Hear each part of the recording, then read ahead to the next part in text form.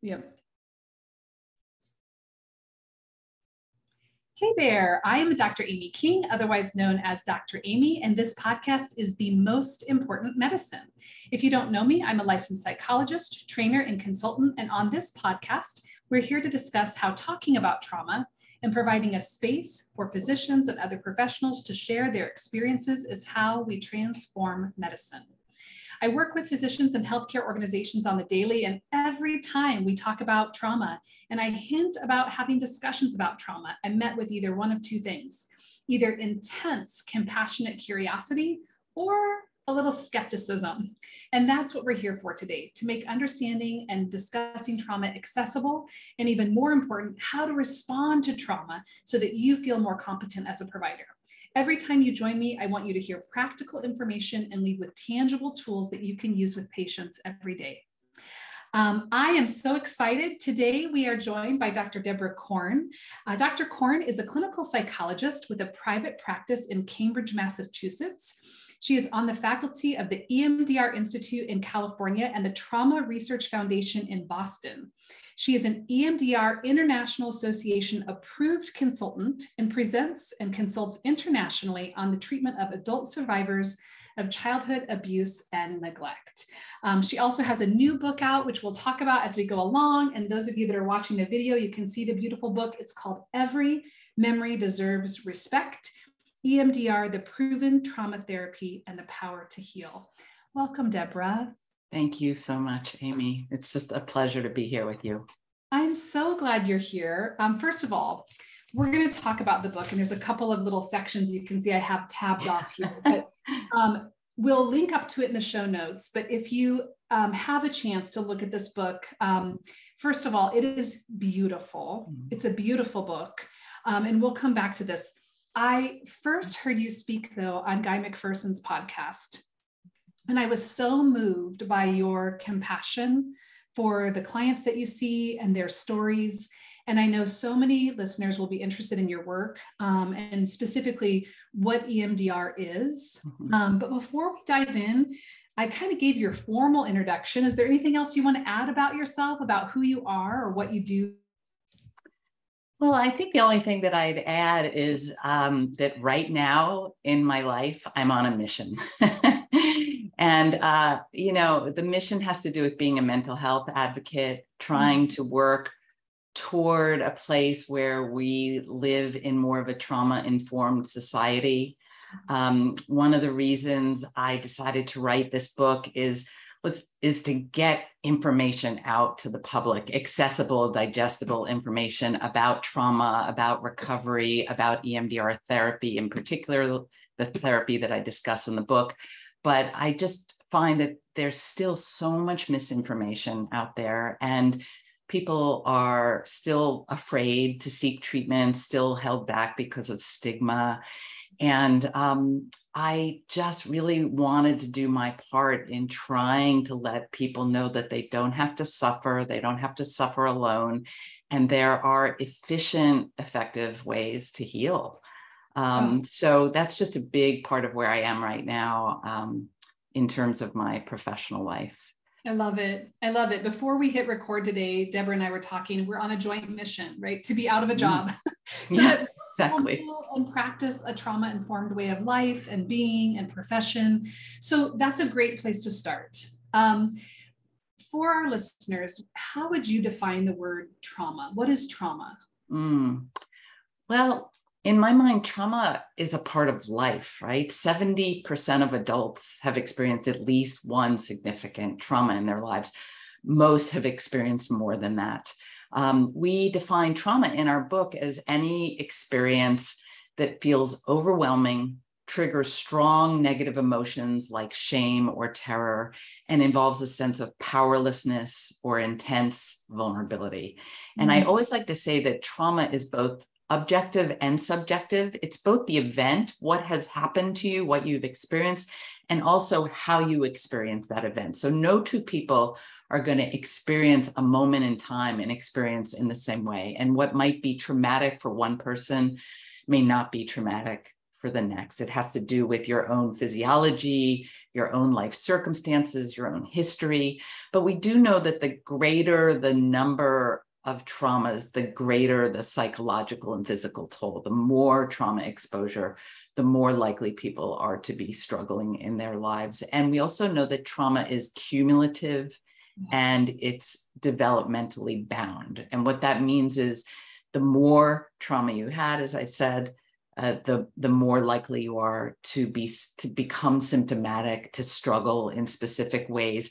And the younger you are, those who are, young children, adolescents are the most vulnerable, right? They don't have the repertoire of resources or supports that adults typically have. Yeah. I want to go back to this idea that trauma is both objective and subjective, because on this podcast, we're often talking about how trauma can present in the field of medicine.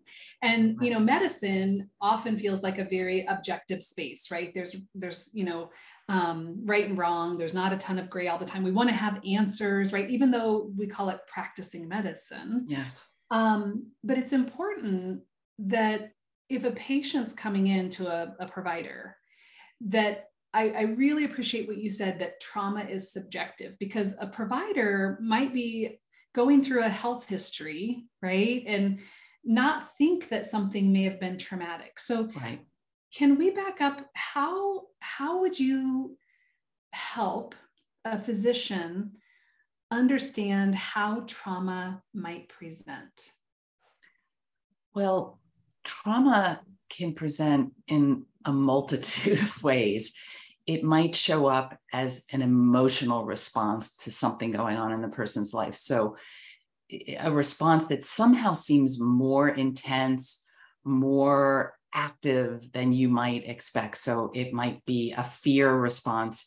It might be a grief response. It might be a shame response to something out in the world, or even something that the doctor says to the client. And all of a sudden the client is looking at their feet and they can't speak. And the doctor has no idea what's just gotten activated. So it might be emotional, it might be physical, right?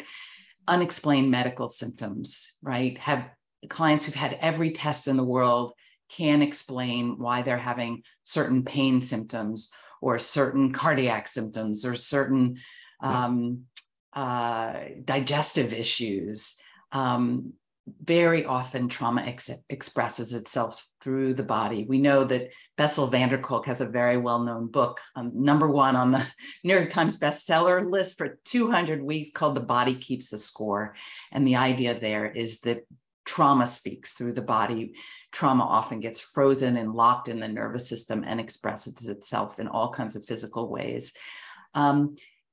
You might even hear from a client that they're having difficulties behaviorally, right? They feel frozen. They can't get up and move. They don't have energy, or they find themselves reactive, right? Wanting to lash out physically, wanting to throw things, not knowing where that's coming from.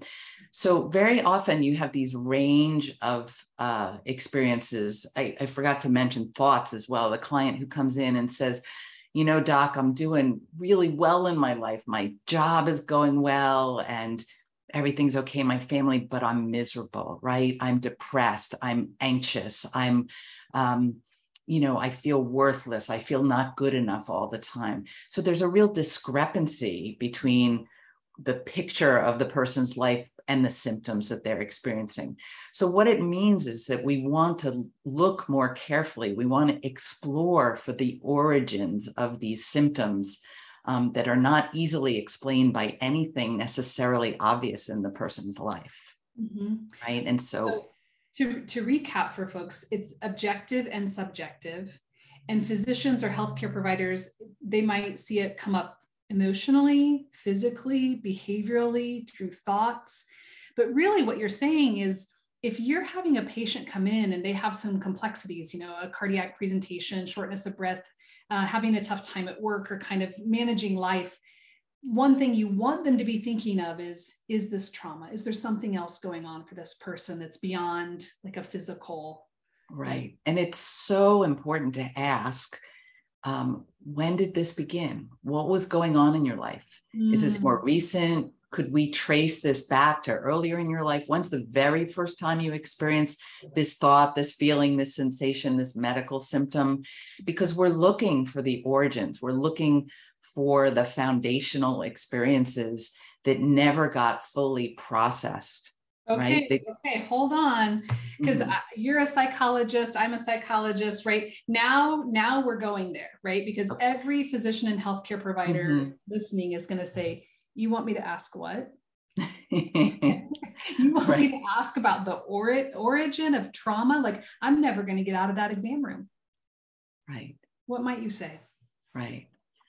You know, I would say if you want your client to get well, if you want to uncover the core, the etiology of some of these symptoms, so you can get this patient connected to appropriate treatment, whether it's medical treatment or whether it's psychological treatment, ask the questions. Yeah. Clients want to be asked, patients want to be asked, right? They've So probably been afraid for most of their lives to talk about things, but I find when I ask and when I encourage physicians to ask, clients are ready to explore that territory, and they understand that they have a 15-minute session. They understand that they have a half-hour appointment and that they can't go into it all, but they want to be asked. They want a human being to notice that they are in distress, that they are suffering, and they just want someone to take interest. And that can be the beginning of a new chapter for someone in terms of getting to some treatment that could make a difference in their physical well-being. I 100% agree with you, Deborah. And I hope that people who are listening here, that desire to want to be asked, to want to be seen is so powerful as humans. And often what I tell healthcare professionals is, they don't want to do therapy with you, but to be asked, to be noticed that they're going through something that's hard, whether it be then or, many years ago, begins often a healing process for them. Yes. And, how do you ask about trauma? Some clients will know exactly how to respond if you say, have you ever experienced a trauma in your life? Have you ever had any physical or sexual or emotional abuse? Some clients will respond to that. They're versed in that language. But for other clients, you might want to simply ask, have you experienced hard things in your life? Right? Have you been scared in your life before? Have you felt like your life has been out of control? Were you raised by a parent who was either frightening or frightened themselves? Right, is another way to ask it. I really appreciate all these different ways. Other than asking about, trauma with a capital T, you can ask about, adverse life events or things that have changed in their life. And I love what you just said, frightening or frightened. Right.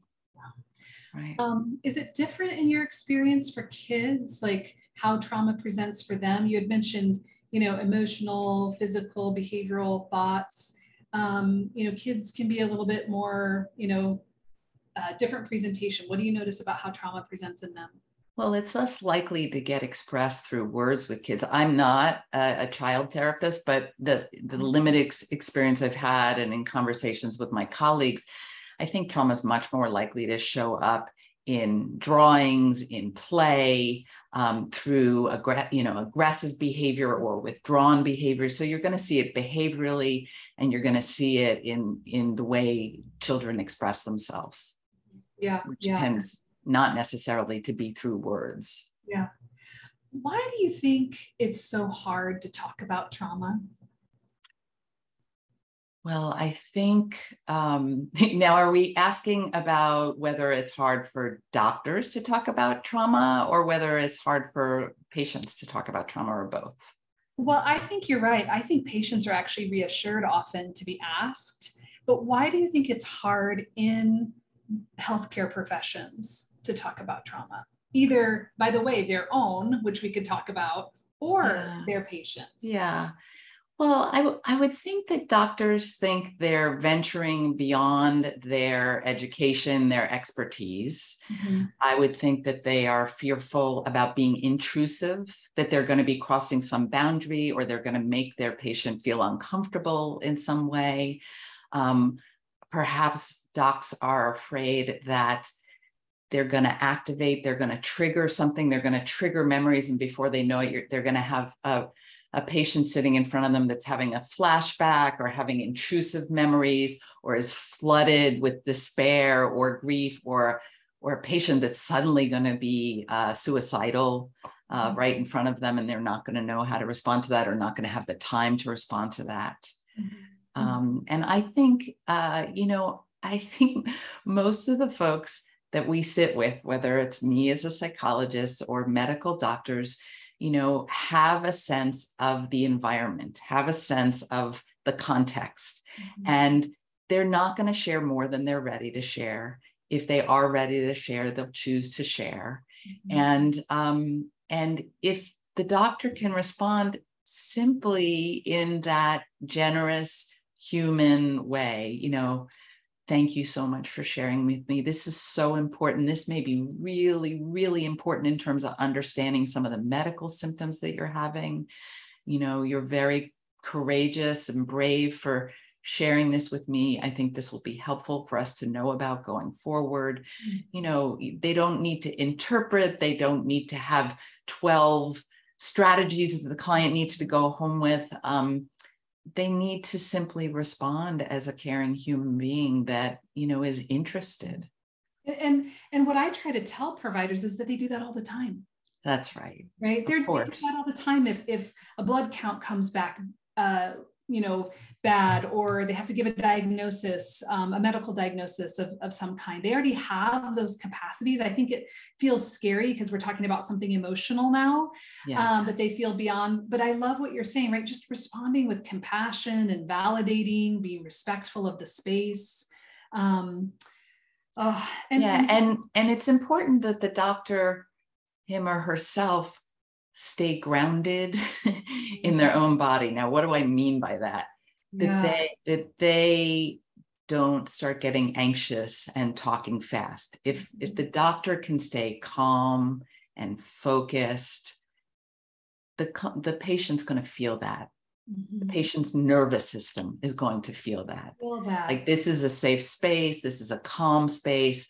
I've got somebody here that's not going to be overwhelmed, not going to be freaked out by anything I share. And they're going to respond accordingly. So that begs a question for physicians and other healthcare professionals. How do I get there? How do I learn how to be in a grounded space? So that I can show up for patients? Do you have thoughts or ideas on that? Right.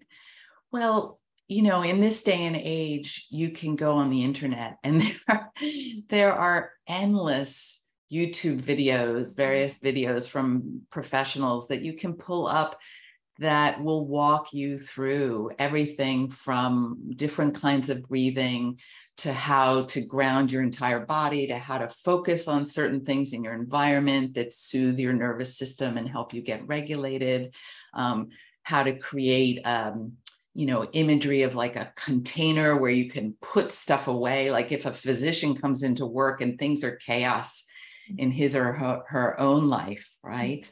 What do you do with that stuff? Can you use imagery and imagination to kind of put it away, to hold it off to the side?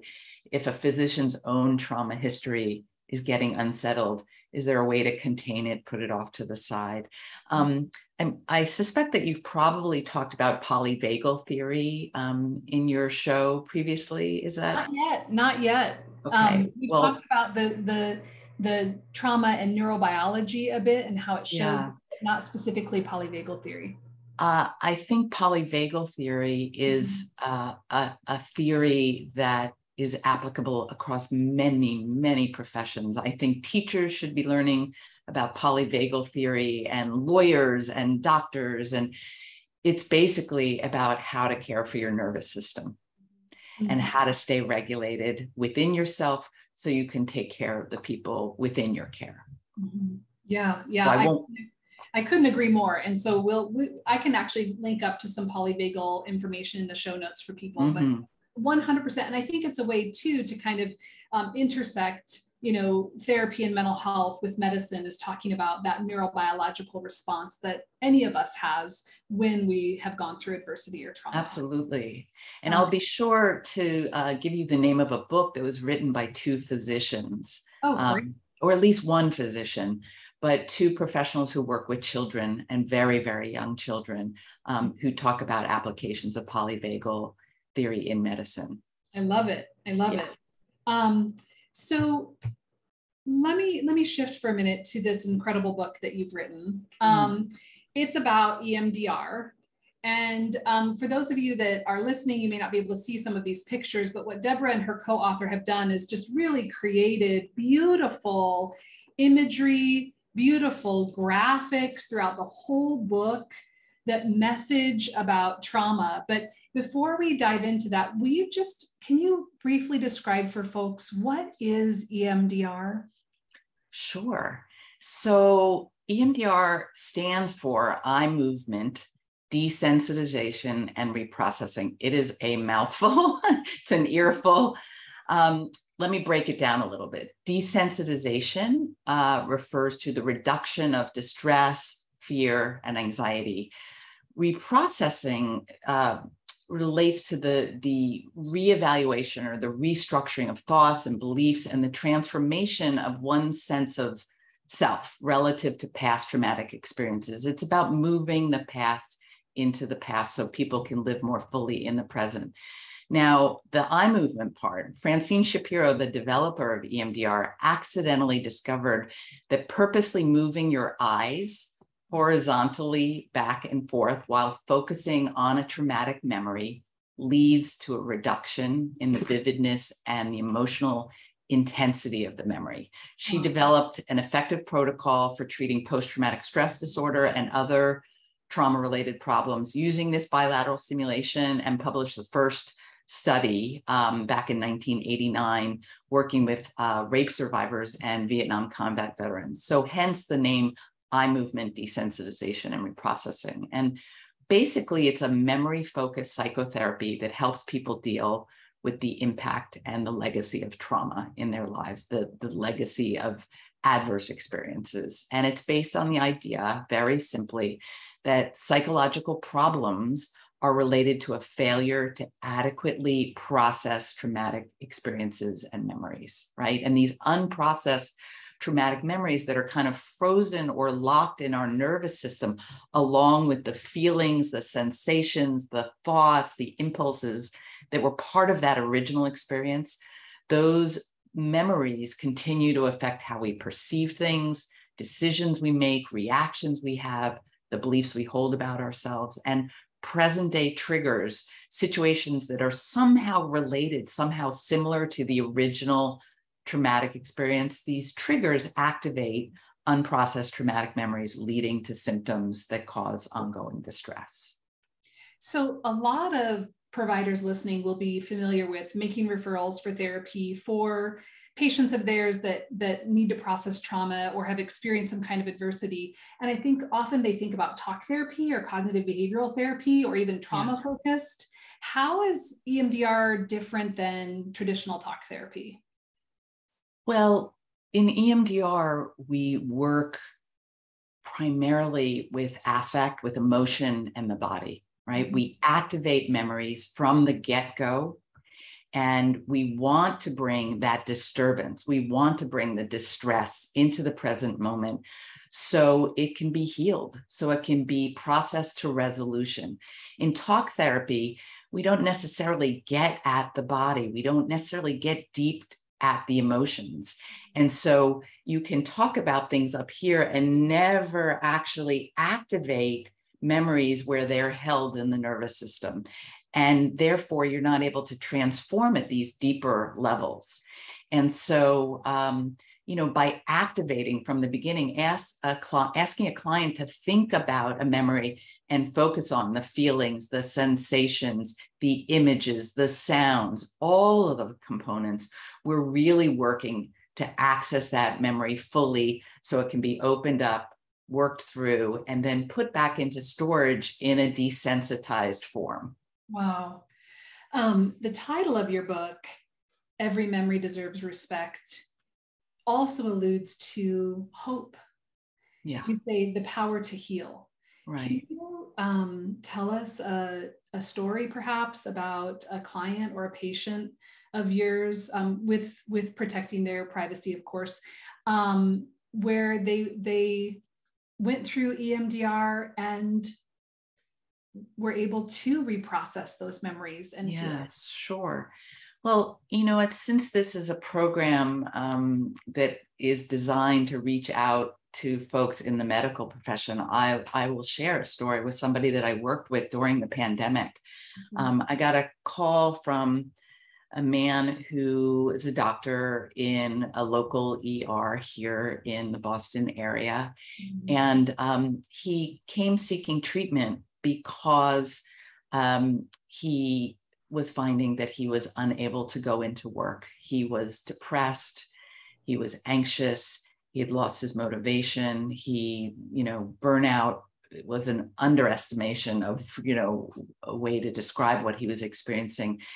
And the straw that broke the camel's back was that he started throwing things at home. When he'd get upset, he'd pick up whatever was near him and started throwing things. And this really alarmed his wife. This was completely out of character. And in fact, there were a couple incidents of throwing things at work as well, which led him to take a leave of absence from work. As we started to explore the current triggers in his life, this was early in the pandemic. Of course, we can all imagine what the triggers were, right? He was inundated with very, very sick people. People were dying. People who he felt shouldn't be dying were dying because they didn't have the right equipment yet. They were not getting the support that they needed in the ER from the administration. And he just felt profoundly hopeless, profoundly overwhelmed, profoundly inept at being able to do anything that was necessary to be able to save the lives in the way he was used to. And we started to explore back from these recent trigger situations, these recent moments where he felt flooded with despair and overwhelmed and felt helpless, floating back from these moments where he would pick something up and throw it. And sure enough, it took us back to earlier experiences in his life. I learned in the first session with him that he grew up in a family where there was domestic violence, where his father was very abusive toward his mother. And as a little boy, he felt profoundly helpless to do anything to protect his mother, to save his mother. And he believes that his father could potentially kill his mother. He thought any day that could happen, and saw himself as needing to do something to save his mother, but he couldn't. He would, when things got rough, he would freeze, he'd hide behind the couch or a chair. And the only thing that he could do as a little boy was he would reach for something like a pillow and throw it at his father. Wow. And so that memory of feeling powerless and reaching for something to throw it was frozen and locked in his nervous system. And when those feelings of powerlessness were getting activated present day, that impulse was getting activated along with it. Long story short, we targeted a handful of memories from his childhood abuse, trauma experiences. We targeted with EMDR recent experiences in the hospital. And then eventually, once we had kind of resolved the past, the present triggers, we moved into the future and helped him carry kind of his new beliefs about himself.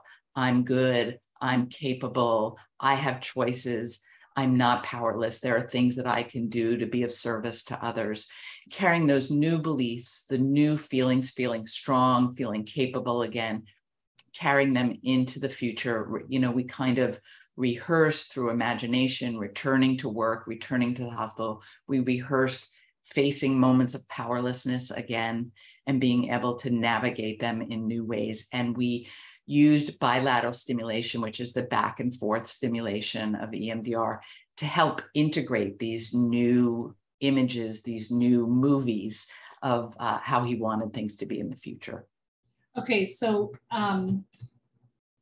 if I'm listening to this as a physician, or even as a physician wanting to help my patient, I might think, whoa, that had to have taken him years to work through all of that. What can someone expect from EMDR to be able to have that kind of a transformation and realization? Yeah. Well, this particular client, I think we, I may not be remembering clearly, but I think we worked for about 6 weeks. Wow. Weekly sessions. I think some weeks we might have met more than once, and he was able to return to work. We continued to work even after he returned to work because he wanted to get even more resolution about his childhood trauma. It's going to be different for every single client, right? It completely depends on an individual person's resources, their resilience, their support, their history, how extensive their trauma history is. You know, some early EMDR studies back in the early 90s showed that for a single episode trauma, like somebody who had a car accident or an assault, you could knock out PTSD in 3 or 4 sessions around that particular incident. And that's what Francine Shapiro found in her original research study. You know, more extensive trauma like combat trauma, you need at least 12 sessions. But then of course, there's going to be clients who need to be in therapy for months, for years, because they have prolonged, repeated early childhood trauma at multiple levels. And, you know, they're looking for comprehensive recovery, and that's going to take a lot longer. But people can get relief in very short periods of time. That's it. That's what I want people Some to relief. do, right? Yeah, initial relief. I think when people think about therapy, especially around trauma, they think, oh gosh, I'm going to be laying on someone's couch for months and years. Right. And you're saying, hang on, there is hope. You can have symptom relief very soon, right? A few weeks is an incredible investment to make in yourself, a necessary investment. Can I try something out on you? Yes, absolutely. As you were describing this physician, I was thinking about, you know, that cheesy phrase we have as psychologists, you got to name it to tame it. Yeah. Which I think is true. Yeah. But what I just realized with EMDR is that you're adding, first you have to know it before you can name it, to tame it. And he didn't even know. No, he had no idea. And, you know, I want to bring up the example of Michael Baldwin, my co-author for Every Memory Deserves Respect. Michael had seen 8 therapists over the course of 22 years. He had really given tremendous effort when it came to looking for relief, and had gotten very, very little relief over those years. And then he got into treatment with Dr. Jeffrey Magnavita, one of my colleagues, and began EMDR therapy right off the bat. Dr. Magnavita recognized early on that these were trauma-based difficulties that he was having: phobias, panic, low self-esteem. He was afraid to go to the bathroom in public bathrooms. He was afraid of intimacy, had never had an intimate relationship across his lifetime. Dr. Magnavita quickly started to do some education with him, explain how much of this could be understood as trauma-based.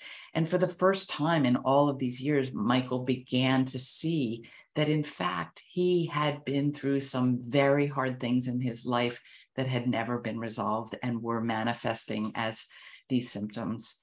And he spent 2 years in treatment with Dr. Magnavita, and I will attest to the fact he is really fully recovered. He is living a vibrant life. You know, he is reconnected with a brother who bullied him for his entire childhood, who he was completely estranged with.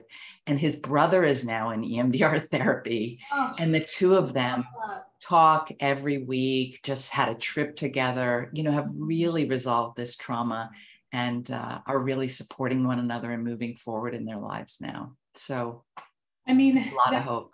that just goes to say too, right? Like if you're out there and you're looking for therapy and it hasn't fit for you yet, you haven't found the right. Yeah, keep looking.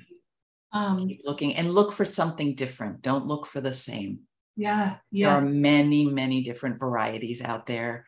You know, EMDR therapy is just one of many solid trauma-informed therapies, and you need to find what's right for you. So I want to just show people a page that really speaks to me or spoke to me, especially with working in the healthcare field. And it's this one.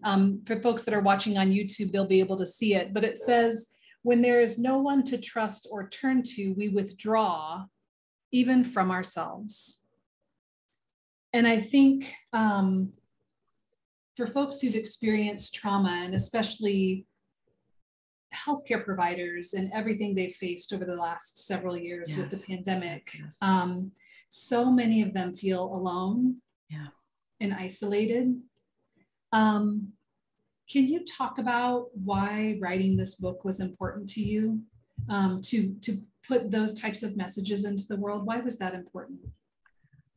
Well, people suffer alone, right? They don't know, number one, that there is relief, that there is treatment.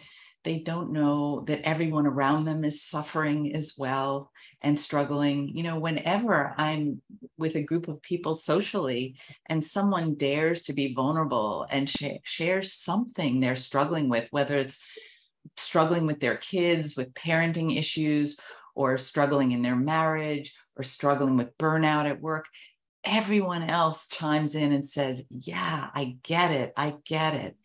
And I just think we need to be giving permission to everyone out there, you know, no matter what your profession is, no matter whether, you know, you're a stay-at-home dad or you're the president of a bank or, you know, a doctor on the front lines. We want to be giving permission to express what is difficult and challenging. You know, PTSD is a normal reaction to abnormal circumstances. And we have been living in abnormal circumstances for quite a while now.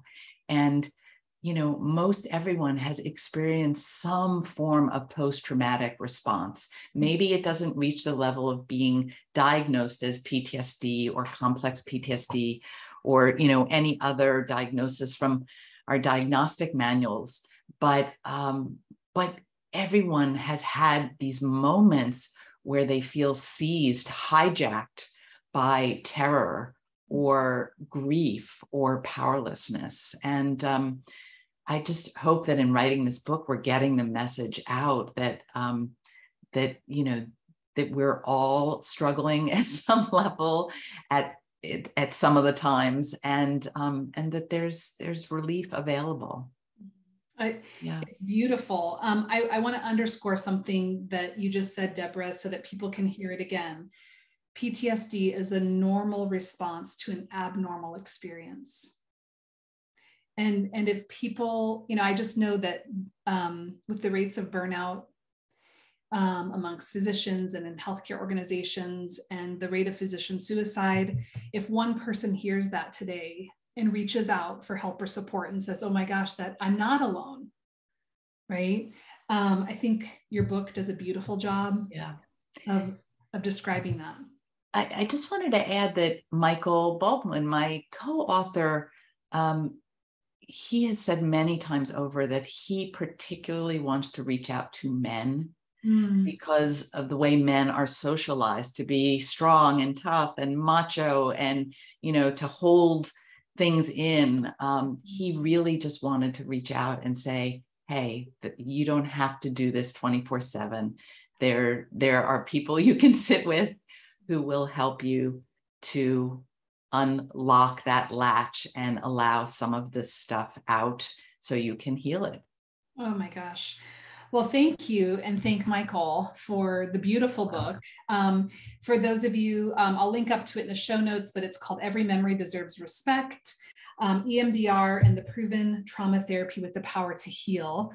Deborah, I just have a couple of what I call rapid fire questions real quick for you.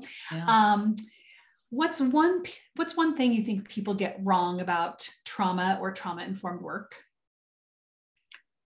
Well, I think that people believe that they have to talk about every last detail. Mm. Yeah. And so, in EMDR therapy, you don't have to talk about much at all. Mm-hmm. You can focus on the body, you can focus on the emotion, and you don't even have to put words on it. So that's something that people get wrong. I also think this idea that therapy will take forever, like you said, that they'll be lying on the couch forever, is really a myth. We have a very cost efficient treatment to offer people at this point in time, and that's important to know. And then finally, I think I want people to know that the therapist, the EMDR therapist, is there to accompany you. Mm. I always say to my clients, I'm right here at your side. I'm not going to leave you. I'm not going to let you drown. I'm going to be with you every step of the way. And you're going to have a partner, right? You don't have to do it by yourself. Your therapist will help you pace the work. So this idea that of a neutral therapist, or the blank slate, is a very, very old notion. And instead of that, we've got, the face of a therapist who's compassionate, who sees you and hears you, and is going to be there to accompany you. Well, and I think about how healing just that statement is for so many people who've gone through trauma alone. They're not alone anymore. Here I am, I'm going to walk with you. Right. So you said that, part of writing this book is your mission to put information out there for people. If you could go back and talk to young Dr. Korn, what would you tell her? I think I would tell her just to be a human being. Right? My training, emphasized a lot the importance of boundaries and formalities and all of that. And of course, boundaries are very, very important in therapy. Clients need to feel safe, need to understand that they're not going to be pushed towards something that doesn't feel right or comfortable for them. But I think, what I've learned over time is to share more of myself, to, I'll say things with clients now, like, my heart is breaking as I'm imagining that little girl who went through that horrible experience. So I've learned that it's very important for my clients to see my emotions when I'm affected by them, because for so many, they never learned that they mattered, right? They never had a safe adult responding to them and really acknowledging that they exist. And so responding from my heart, responding emotionally, and really communicating with my voice, with my face, in every way I know how, that I'm here with you, you're not alone, is really, really important. And that's a far cry from where I started. Yeah. Oh my gosh, me too. Me too. So on that note, I think sometimes people think, therapists were like these touchy-feely people. And will you share one thing about you that just makes you perfectly imperfect as a human being? I would say that I still really struggle when people get mad at me. I have to really work to regulate myself, calm myself down, not get defensive, not, go into a shame place and back away. I've done my own work around that. I still get caught at times, but I can see it happening now and know how to work with myself. But those are still really challenging moments for me, both in therapy and in life. It's such a good reminder, right? That we're all still working on something. Yeah. We're all works in progress. Absolutely. Last question, probably the hardest one. It's 11 o'clock at night and you have a food craving. What do you reach for?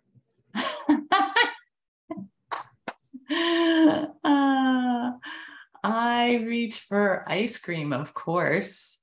Awesome. Any particular kind? Chocolate chip. Chocolate chip. All right. There's lots of ice cream fans on this podcast. Who knew?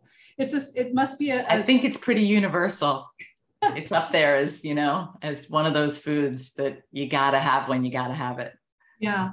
Thank you, Deborah. Thanks for being a guest. I think you've probably opened up a lot of people's eyes today in terms of how trauma presents. I love what you talked about earlier in terms of objective and subjective. And if you haven't had a chance, folks, please grab a copy of Deborah's book. It's wherever you can get a book now, right, Deborah? Wherever you can get a book, online, brick and mortar. It's also an Audible for people who prefer to listen. Perfect. So I'll link up to it in the show notes. Thank you for the work that you're doing. Thank you for the mission that you're on with this work. I know that it's changing lives. Thank you to Michael as well. And I appreciate you being on the podcast today. Thank you, Amy. I enjoyed this tremendously, and good luck with all that you are working to do as well. Thank you.